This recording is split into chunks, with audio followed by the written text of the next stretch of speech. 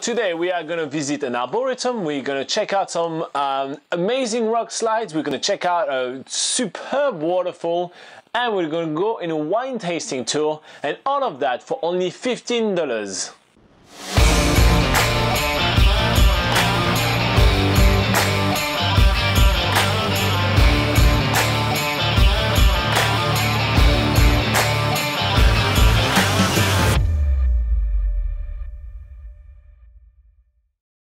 Today we're having a huge itinerary planned. We are first heading to the Eastwood Hill Arboretum, then we are heading to the Rere rock slide, one of the longest rock slide in the world, then we are checking out the Rere Falls nearby, and we are finishing in Gisborne at the wine centre. After a 30-minute drive out of Gisborne, we arrive at the Eastwood Hill Arboretum, which is the largest arboretum in New Zealand. It covers 131 hectares of land and is the largest collection of Northern Hemisphere trees in the Southern Hemisphere. Because we arrive a little bit early for our tour, we take some time at the Discovery Centre, but it's already time for our curator tour, which is basically a nice ride around with the curator itself. They have a massive jeep fitted with ton of seats, and they even have a trailer fitted with even more seats. It's so comfortable and it's a great way to go all around the massive arboretum. Dan's gonna be our tour guide for this curator tour, and he has a really good setup. He has a microphone that speaks onto speakers, so everybody in the whole truck can hear him very well. And the tour starts with a little bit of history about the arboretum. The first plantings at Eastwood Hill happened in 1910 when the landowner Douglas Cook, who was originally a farmer, started a massive mission to plant hundreds and hundreds of trees. Over the 55 years that he was here, he planted 5,000 trees, and now this whole place is maintained by a small team of volunteers.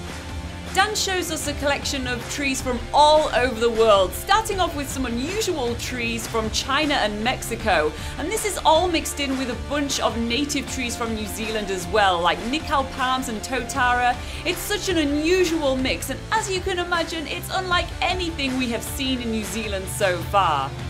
We quickly realised that Eastwood Hill Arboretum is not just an awesome place to learn about the natural environment of New Zealand, but really to learn about tree species and the natural environment from trees all over the world and how that fits in with the New Zealand ecosystem. On top of learning about all the different tree species at Eastwood Hill Arboretum, we also learn about how this place dramatically changes between the seasons. We are arriving here just before those autumn colours are starting to pop out, and really autumn is meant to be the most glorious time to be here, and that's between March and May in New Zealand. If you guys are visiting the Arboretum on a budget, there is a lot of different walking options that you can take.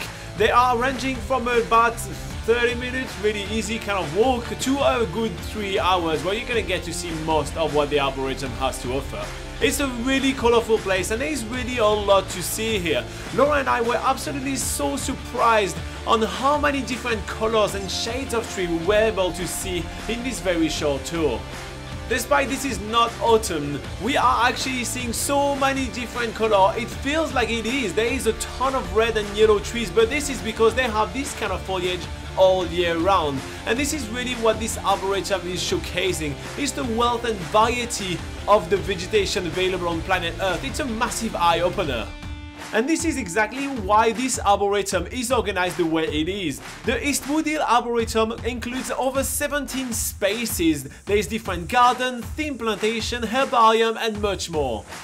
And obviously all this varied vegetation attracts a ton of wildlife. We get to see a ton of wood pigeons, which is basically a beefed up version of your classic pigeon from Europe or North America. And on top of it, it's so much more colorful with this beautiful white shade and green head. Dan tells us that we actually can hear over 40 different types of birds all around the Arboretum, and this is why this whole place sounds so magical. It's a beautiful enchanting forest with heaps of bird songs.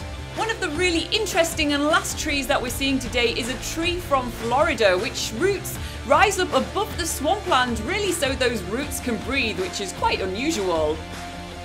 As the curator tour is coming to an end, we have plenty of time left in the day to check out more of the Gisborne area, because the Eastwood Hill Arboretum is not the only hidden gem in Gisborne.